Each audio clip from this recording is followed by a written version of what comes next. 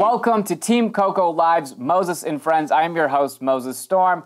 Tonight we're partnering with HBO Max to talk to some of the comedians behind their new HBO Max specials. We're going to get an inside look. It's going to be a very fun show.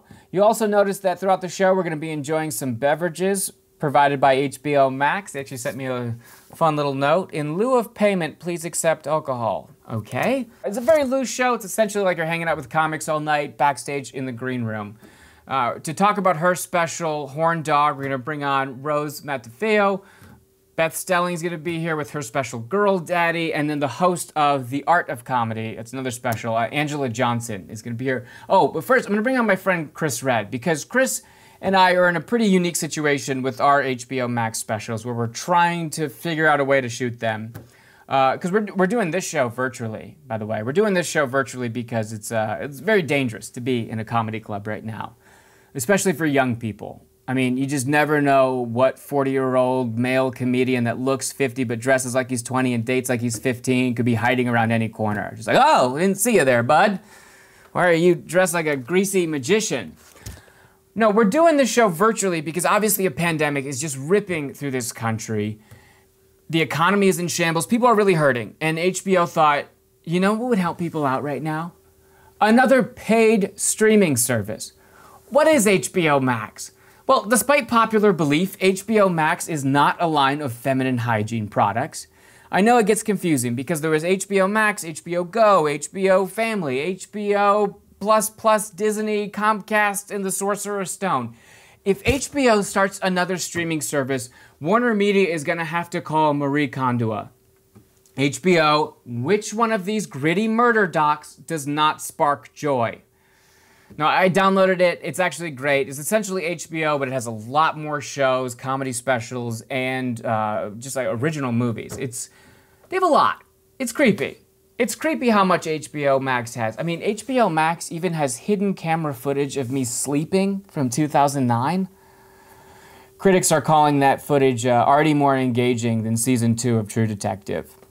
The other new streaming service, new on the block, is Peacock, and they're revamping an old series. It's a variety show featuring comedians. It's called To Catch a Predator. Peacock is like your aunt that gets out of rehab and promises that this time it's gonna be different. I am not gonna piss away my money. Oh look, a Saved by the Bell reboot. No, go home, Aunt CISO. Can't do any more reboots.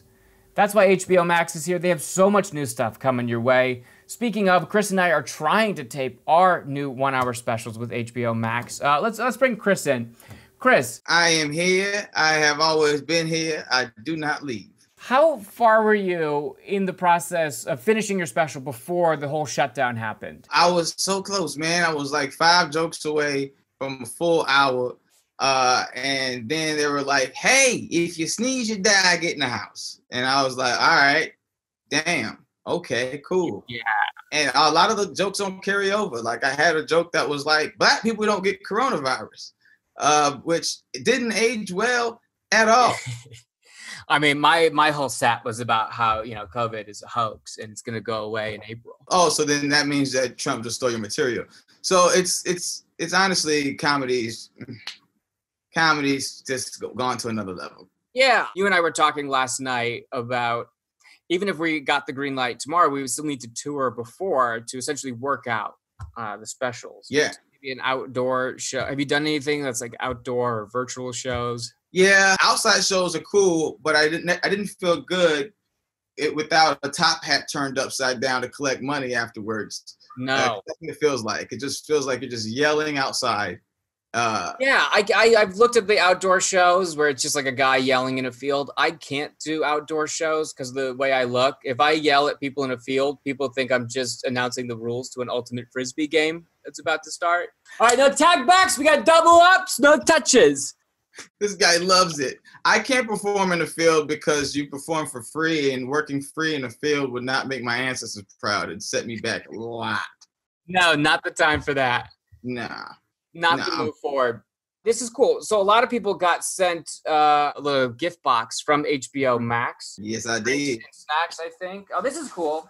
HBO Max sent me one too, sort of a no hard feelings for all the HBO Max jokes. Very nice of them. I love it, man. Yo, I'm honestly very excited about this. They sent me a lot of cool stuff. They sent me 2 tickets to nowhere. This is my first time getting 2 tickets to stay in. Very exciting to have tickets to a mandatory work meeting.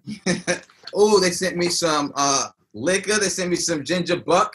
Yeah. SVC, ginger buck, and some Matador vodka. Everyone. I don't know if they got I just have 1 Four Loko in mine. Not with 4 full testosterone. I don't think these are legal. You shouldn't be doing that. Well, they got me. Boom, my baby, my favorite. Mwah, my Bullet Bourbon, and they got me Black Label, Johnny Walker. They know how to treat a guy. Bottles. You just sent me a loose bag of vodka. Oh, I wouldn't drink that. What? Oh, I got a full bottle. It's not all. Oh God, it is a piping hot, flat diet Mountain Dew left in a Kia Sorrento. Mountain Dew is the only piss FDA approved to drink. That's dope. And did you get any snacks? I did. I was about to show you my organic grapes. I didn't even know you can send grapes in the mail, and they did. Smell so grapey. Oh, I got snacks. I got Starburst. Oh, that's kind of dope. It's just yellow. It's just the worst one. Oh, that sounds. Hey, yellow's not terrible. It's just sheepish. I got some Skinny Pop. They sent me a leaking can of tuna. Oh, they don't like you, dog. I feel like they don't like you. They sent me a DNA kit just in case. They just sent me a bunch of squirrel DNA and parts. For what purpose? Oh no. They sent me some AirPods. Okay. I'm not getting any. Oh, they did send me some Apple product. Oh, it's just 11 iPhone 4s with 2020 software, so they don't work. Oh, but if you time travel, then you'll be able to talk to everybody in one specific year. They sent me an Emmy for no reason. I don't even deserve this. This is crazy. They didn't even package it up or nothing. This seems really mean. They just sent me a 2020 calendar and planner already filled out with nothing. Hey, at least you don't got to fill it out. You know what I mean? Yeah. Send me a Kindle so I can read books without owning them. Okay. Oh. They sent me some fun packing paper. Yeah. It matches my pubis hair. My box is just lined with actual human hair. Whose hair is that? It says John Travolta OJFX. I don't know. Man. Well, you know how your Hollywood career about to end. Oh, I spoke too soon. They sent me an iPad. Nope, it's an empty box. It just has True Detective Season 2 in it. That explains the blood pocket. They just sent me those shoes that every white sitcom comedy writer wears. Oh, man, those are going to be great for the live-action version of Doug. They sent me J's, baby. Some fresh-ass J's. And there's tickets to the NBA bubble. Oh, this is dope. Oh, they make my dreams come true. Thank you, HBO Max. When's the game? Oh, right now, I gotta go, man. Have fun with your little Zoom meeting or whatever the shit this is. Oh, okay. Well, that was Chris Redd, living everyone's dream. Comedy special coming soon, hopefully to HBO Max. I want to bring in my first guest. She's got a great special on HBO Max called Horn Dog. Please welcome Rose Matafeo. Rose, thank you so much for being here and doing this. Thank you for having me. Thank you so much. Are you enjoying your 2 cocktails? Yeah, I'm enjoying both of mine at once. I've got my cocktail in a mug. Oh, look at that. Discreet. Someone has struggled with alcoholism before. I feel you. Yeah, it's a mug. It wasn't a bag before. It is 8 a.m. in New Zealand. Okay, great time for a ginger buck, they say. Is it crazy? Is it not okay to drink at 8 a.m.? I should be drinking. I think in quarantine rules, no, it's completely fine at any moment, at any time. I drank a lot in lockdown. Let's be real. Just getting really close to the camera. I drank a lot. Yeah. I lived with my my nan. I locked down with my 76-year-old grandmother, and we got on it. We definitely got on it. We'd make a new cocktail every night. We had a spritz night. Learned how to make martinis. We got steamed, actually. Yeah, it was great. This is great. This is what Good we energy. should all be doing. It's a great energy. I mean, I think your nan should be hosting this. I'm talking myself out of a job here. We'll get her in, get her a whole bottle of whatever she wants in a giant coffee mug. I was watching your special, and one thing that really stood out to me is how present you were with the crowd during that special. I feel like a lot of times people are recording their special and like, okay, I'm immortalizing my dream. Everything needs to be word perfect. And I can count at least 12 times where you stopped down and you addressed whatever was happening in that room. Is that something that you had planned on before? Is that a product of the festival? It's very rare to see that. That's I never really thought about that. I think it definitely is a product of the festival. Like before the shows in Edinburgh, or actually all of the shows, I played ping pong. I played table tennis with the crowd before I'd start. And it's something I just started doing in Edinburgh. Like I did that for Horn Dog, and then the year before I would go around and make labels for everyone on my label maker and meet the crowd. Sneakily, I think it's a way of like reminding that crowd that I'm a human being and they're about to see an hour from a real person that wants you to love them, but you know, it breaks down some type of barrier where it's like, it does break down something where it's like, this is a kind of an exchange rather than me just talking at you. And I hope that comes across in the show. I find so much trouble in naming things. How'd you come up with Horn Dog? It's kind of a happy accident. It's it's really hard to name things. I named it because I just thought it was a really funny name and word. It was, and it came, I think that, you know, when you come up with a name and then you kind of come up with the idea for the show. Oh yeah. That kind of happened. But it's so funny because it's like, it was genuinely it was the year that I was like, oh, I'm just going to choose a stupid name and that would just be funny to do, like a silly name. And then that now has become the kind of title and I guess word and concept that has been incredibly linked to my career as a stand-up. I don't know, as a reminder that stand-up is really stupid and silly, and it can be silly as well as, you know, meaningful, but that those two things are just they're not at the end of a spectrum. It's like it's all kind of intertwined. And so, you know, a show called that, luckily winning quite an amazing award, felt very funny. there's like awards now that say Horn Dog on them. Horn Dog is huge.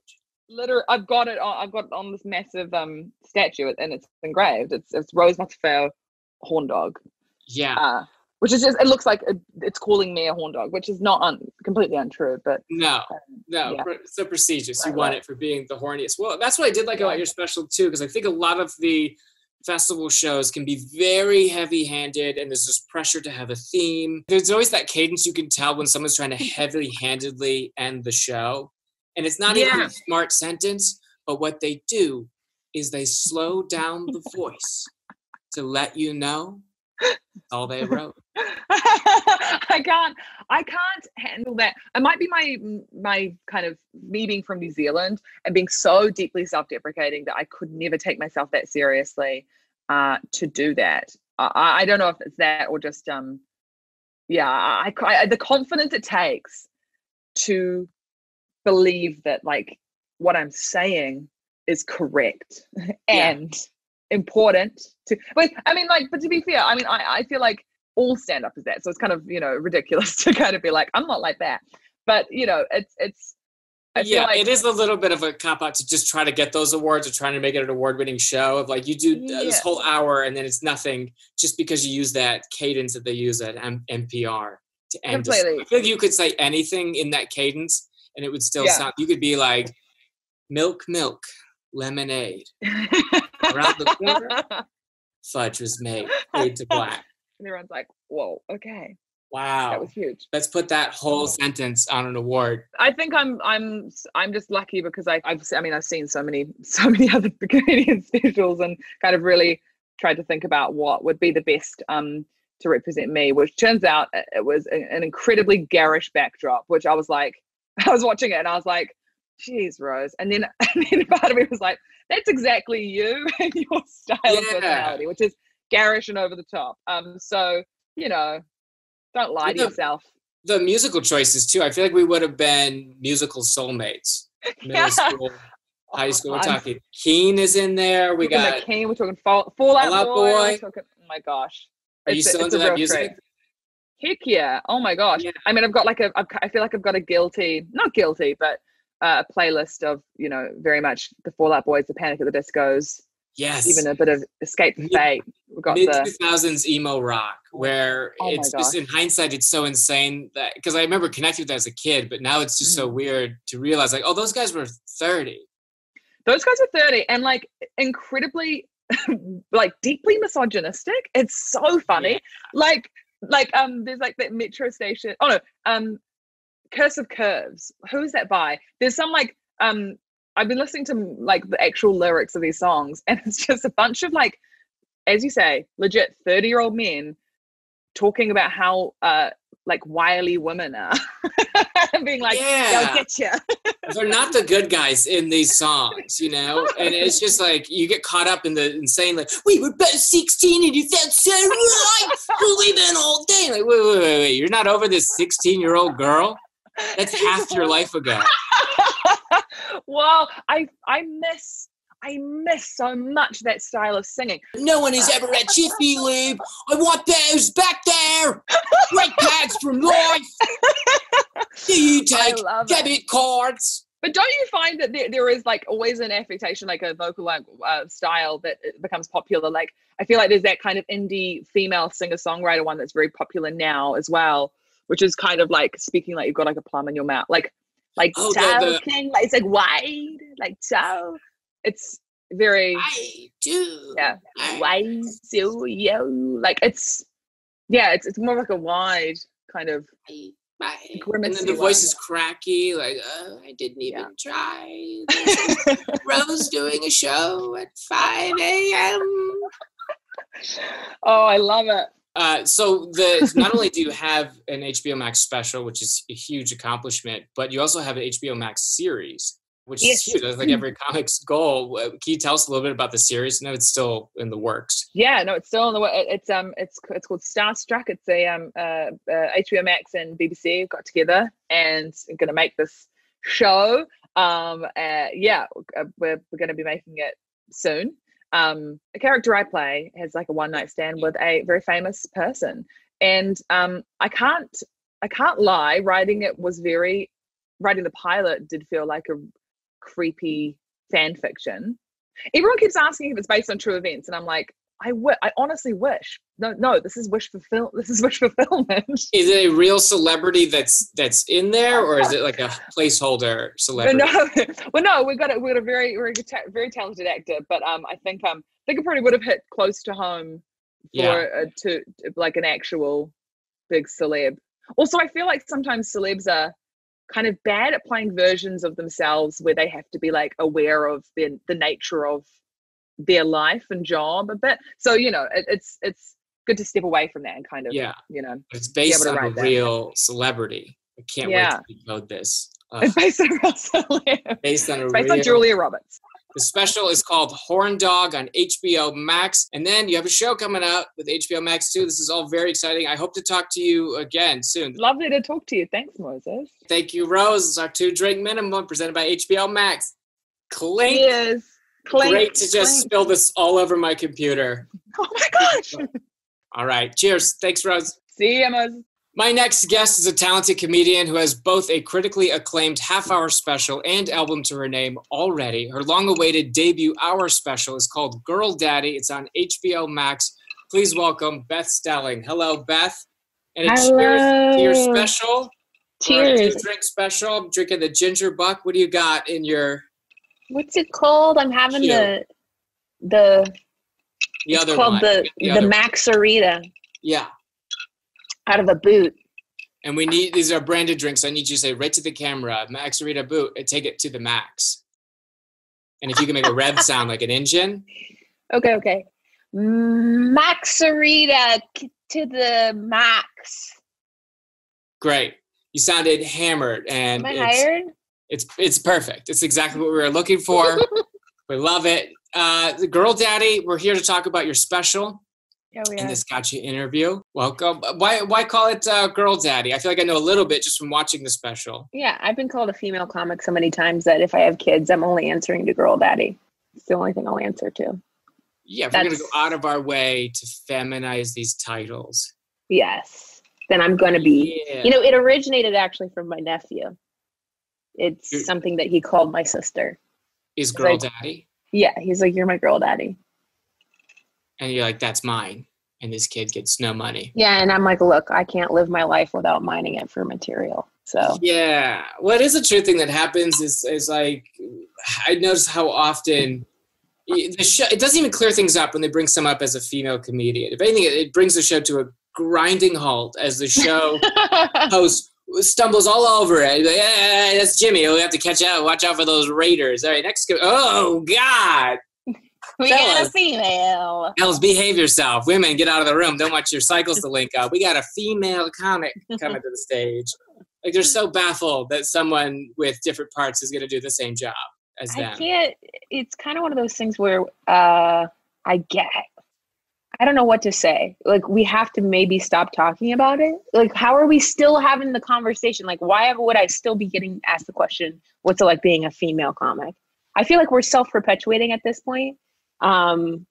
Yeah, sorry, this is getting serious and we're looking for some real hot, quick bites. It's asked, so you have to think about it because it is asked in interviews, and it's sometimes the only way to get into these articles is like comment on what it's like being a female comedian. Right. And it's like, we've been freaking doing it for a long time. When I was younger, I used to answer the question like, it's great, it's an advantage, I stand out on a lineup, blah, blah, blah, blah. And then lately I've heard from some other female comics that they don't appreciate that and that we should be talking about that it's more difficult or whatever it is or the problems with it. And it's like, I don't know what it'll stop. Females have been killing. Oh, maybe I should have shut my door before this interview. No, you have movers coming in. You're being evicted from your apartment because you're a comedian in 2020. So you're being currently evicted. Also, congrats on the special. Thank you so much. But the movers are going to be stalling your furniture in half. Yeah. That's well, fine. We're doing this interview to promote the special. A lot of things are being repoed from me. Yeah. Is there someone else? No longer afford it. What's happening? Should I shut my front door? The front door? Yeah. Shut the front door. Yeah, there's a dog attacking me. Is this a bit? Shut the front door. Okay. Yeah. It's been shut. HBO Max is just like HBO, but it's very clean. It's HBO for Christians. So wait a minute. A lot of Succession is heavily edited. Somebody was like, when are we going to get a family-friendly HBO special? It's like, is that what they're known for? The HBO special genre? Family-friendly?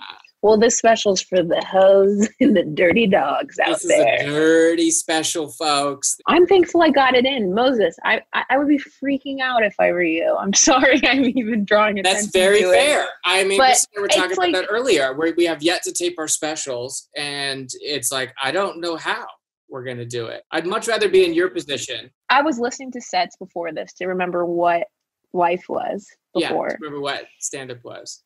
And because I knew we were going to talk about the special, but I do feel so disconnected from it. But it gave me the memory of like, we are so lucky to do our jobs and be what they are. And I don't know if I really was thinking of it that way, but I'm listening and I'm like, this hour especially, I worked really hard to even have the stage be close to the audience. I'm very connected to the audience. I'm touching them at times. I mean, not like a lot. But you put your fingers in people's mouths. It was really weird. I mean, I don't want to say super spreader, but you recorded this in February, right before the shutdown. And also, yeah, well, just to finish this one thought, it is insane. Well, my special's not going to work. It's all talking about how come concerts are so crowded these days. I'm always getting bumped. But your special, it's very connected with the crowd. You have a great stage setup where it's like a comedy club where people are on each side of you. You're ready. You even talk to the audience. I have to pick in the first 4 minutes. I have to pick someone that's going to kind of stay with me throughout the special. A man. Yeah. I thought in this particular special, that man is Jeremy. But I had many men throughout the tour that helped me. Wow. But I had to make that choice within, like, I come out, I'm looking at, how it goes. You see your crowd, you're looking at them, you're looking for the right guy to pick. You almost have to pick someone who's not frightfully shy, but who looks gentler and a teeny shy, because you want them to know that they are going to be in good hands. So many people hate sitting up front because they think they're going to get destroyed. Not my goal. At your show, absolutely. Look at this guy. Look at your eyebrows. Too thick, my man. Well, weren't you sick right before? Oh my gosh. I think I got sick in Chicago in January. I must have picked something up. I was traveling and touring, like 3 months straight in preparation. And I got sick in January. Which is a dangerous time. Yeah. It's like saying, I was just kicking around Iraq in 2004. So what? That's such a loaded answer. We were sick in January. Yeah. Okay, super spreader. Exactly. And it felt like I couldn't get rid of it. And so, of course, I don't want to be one of those people who's like, I already had it. But I'm telling you, I got sick in January. I couldn't shake it. I feel like I'm going to get it. Oh my God. 101. Oh no. 96, you're clear. Cheers to our 2-drink minimum. Thank you. 96, you're This is clear. official testing. This is better than the testing that we already have. Maybe it's stress and travel of touring leading up to it. But I like to do vocal warm-ups. I come from a musical family. And so I was your mom is a music teacher, right? That's right. So we always did classic warm-ups. Did you want me to do it for you? Yes, please. I need some vocal warm-ups. First. Mommy made me mash my M&Ms. Bum, bum. Mommy made me mash my M&Ms. That was pretty good. Bum, bum. Daddy made me cry myself to sleep. Daddy bum, made me cry myself to sleep. You seem Sisters made me. Yeah, I took some liberties. Sisters made me feel real insecure. Bum, bum. Sisters made me feel real insecure. Most of the time this is like Unique New York. The last one will really, I think, appeal to you. The first time I had sex was with a doll. Bum, bum. Time I had sex was with a doll. Very personal to me and to you. Are these not universal? I've never heard them. They sound legit though. And take it from the special, you have humped inanimate objects. So I'm guessing the doll is coming from real life. Sometimes I would cheat on the couch with the edge of the bathtub. I was a bit of a humper, I guess, here and there. It's something I've been open about. Because it was never described to you. No, I think yes. I don't know if you were ever taught. It depends on how your parents taught you sexuality. I know some parents discuss masturbation with their kids. I remember in my special, you'll remember that we had a health teacher that talked about teaching their sons how to masturbate, which I thought was illegal. But if I had been get ice cream after that. Can you? That's such a weird. Mine was like very religious parents. It was very repressed. It was never going to get talked about. So I just knew like pieces from TV, and then now Instagram my own maybe body was screaming. Were your parents repressed about it? Or was your mom like, that's fine? No, my mom never caught me. I think if she caught me humping the couch, maybe we'd have talked about it. But no, she never made me feel bad or guilt or anything. It was less. I think it was just more of a not totally discussed thing. Then you shouldn't be doing certain things. Yeah. How does your mom feel about your stand-up? We had a discussion about this recently, especially in regard to sex and talking about it. Because when I first started, I was very much like very aware of the stereotypes of female comics, like that unfortunately still exist 13 years later, which are women only talk about sex. And so I was like, I'm not going to talk about sex. I'm not going to repeat jokes, and I won't sleep with any comics. Those were my rules when I first started at 22. Yeah.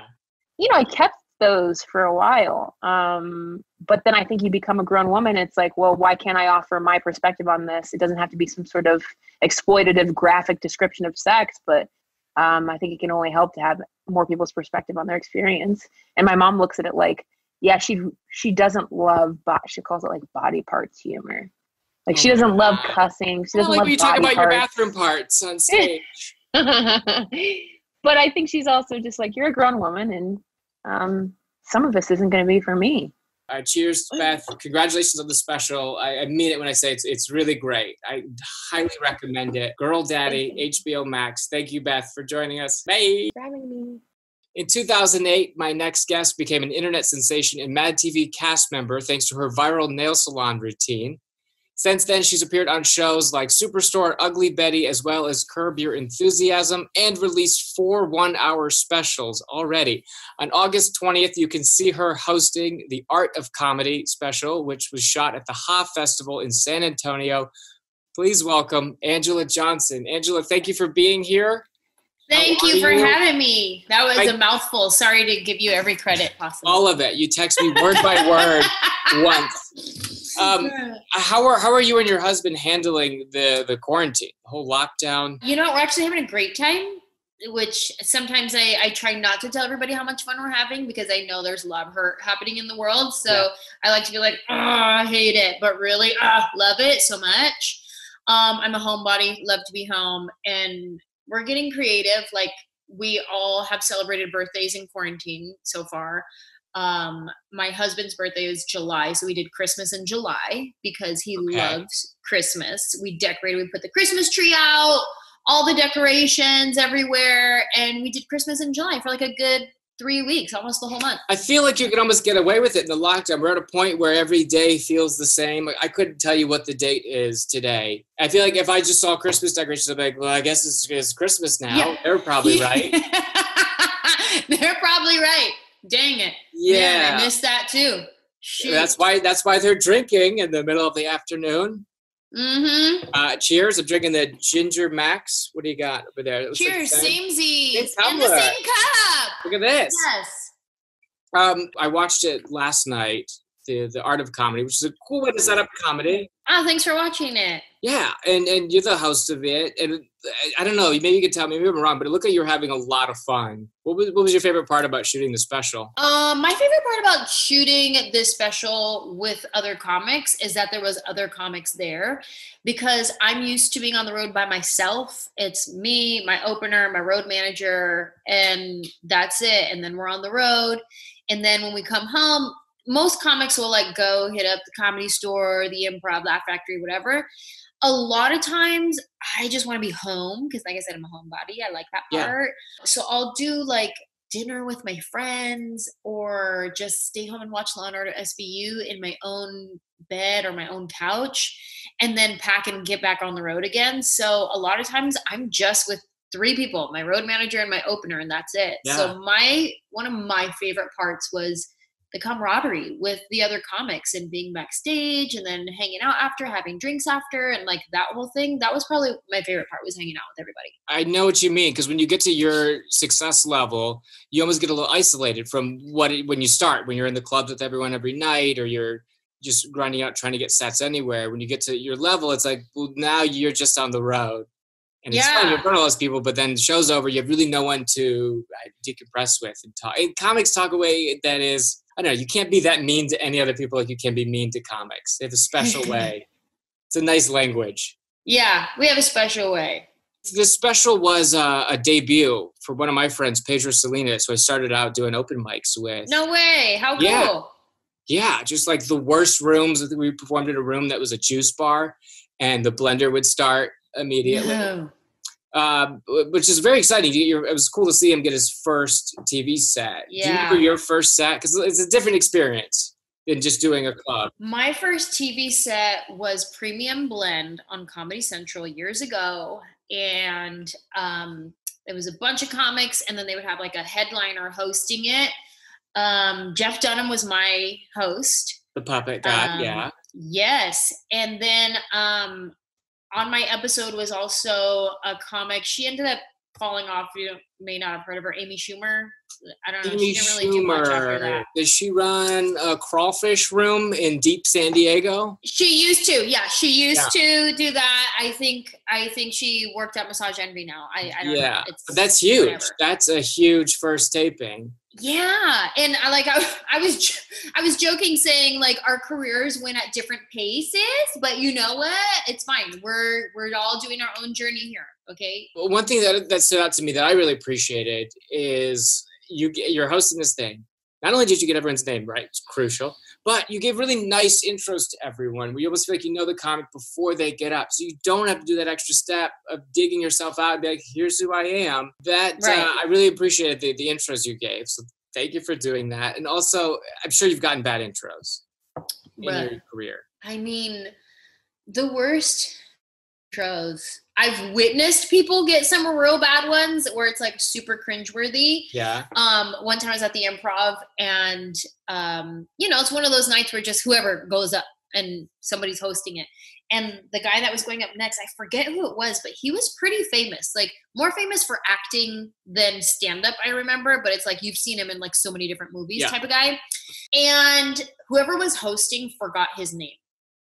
So he does that whole thing where he goes, this next comic, he needs no introduction. I mean, you've seen him everywhere. He doesn't even need an introduction. Just come on out here. Yeah. And then it's like, all of us are like, oh, he totally forgot his name. Clearly vamping. This person, what a human being. What a guy that's not just a guy, he's also, a girl in a way. Everyone is everyone. And what is the universe even? Like, oh, it's not going to come to you. Yeah. Yeah. Also, that type of intro, like you don't need an intro, like it better be the biggest person in the world. Sure. If you don't say he doesn't need an intro, please welcome Dave Chappelle, then it's like, oh, you forgot his bio then. Right. The worst for me is corporate gigs. Okay. Why? This is why. Because here you are sitting in this like conference room of what's a tech company, blah, blah, blah, right? And so they're not used to introducing entertainers. That's not what they do. They just have like, Susan from HR who's going to read your bio, and we're like at the club, we know like the last thing you hear is the comic's name and then they come up, right? And usually at a corporate gig, it's something like, and this performer, we're happy to bring up Anjelah Johnson. And then I start walking out and they go, she has been, and then they name everything I've ever done from the Snickers commercial when I was 23 to like what I did yesterday. And then after like a good 10-minute intro, then they're like, come on out. So you're at this point already on the stage. You're like, well, I heard my name and that's when we know to go up. And then you have to hear whatever Wikipedia thing they downloaded. Sure. I remember I got brought up once for like, and from the it was like my name first, and I'm already on stage, just like hunched over in the dark. And then it was like from the controversial Burger King commercial. Here he is. It's like, okay, well, I didn't like do anything with the burgers. It was like a different reason. I was like, there's a controversial Burger King commercial? Wait a minute. I guess it set off everyone's like home assistant, Alexa or Siri or something, and it made sense. Oh, I didn't know that. Yeah, well, it was like on purpose. And then for some reason that made it into the stage intro, and it's a college campus, so like, wait, controversy? What did he do? Yeah. Who'd he sleep with? What did he do? He slept with one of the burgers, which I wouldn't put it past men. Yeah. In this special, The Art of Comedy, some of the comics perform on a riverboat, which is kind of pitches us like hell gig because it's like outdoors, on a boat, it's tourists. But I don't know, the longer I don't perform on stage, it was weird watching it because I'm like, I think I'd do that gig now. That was a cool call out in this special. Anyone who doesn't know, Eva Longoria makes an appearance in the special to introduce. It was cool to be a part of something with her like this, and honestly to acknowledge like our culture, you know what I mean, like to acknowledge that there are funny Latino people, like we're really talented, and let's highlight some of us. Like that was an honor to do, because a lot of time, I mean, like we're making fun, like diversity matters though, and so that's why I was really super honored to be a part of this special and hosting it, because I want to see our stories told, and, like we deserve that. They're great stories. Yeah, it was a really cool way that HBO Max framed it, and that it's the art of comedy, and it's not billed as these shows where you get to feature these people that just have interesting points of views, and kind of the fact that they're Latin or Spanish has really nothing to do with just that they're good at stand-up. Because a lot of times when you first start your career, it's like, well, we need a separate night for all the Latin people. It's Spicy Saturdays. Oh, I did Refried Fridays for many years. Nothing feels better than getting a check that says Refried Fridays on it. just from my name alone, it doesn't seem like just a bland white guy name. I would get put on chocolate sundaes. Really? Urban Show. Yeah. Yeah. Okay. 2 of them. Name alone. I think I did it like once or twice, chocolate sundaes. Anjelah, this was so much fun talking to you. Thank you so much for doing the show. You're so funny, and it's really special that I got to be on this with you. So thank you for having me. Art of Comedy is the special. Cheers. Cheers. I would like to thank all of my guests, Rose Matafeo, Beth Stelling, Anjelah Johnson, whose specials are all part of the Summer Comedy Festival on HBO Max. Hopefully you'll find specials from Chris Red and I up there at some point. And then there's 2 specials that are hosted by my boss and guy holding the ring light, Conan O'Brien. Thank you for joining us for Team Coco Live's Moses and Friends. Good night.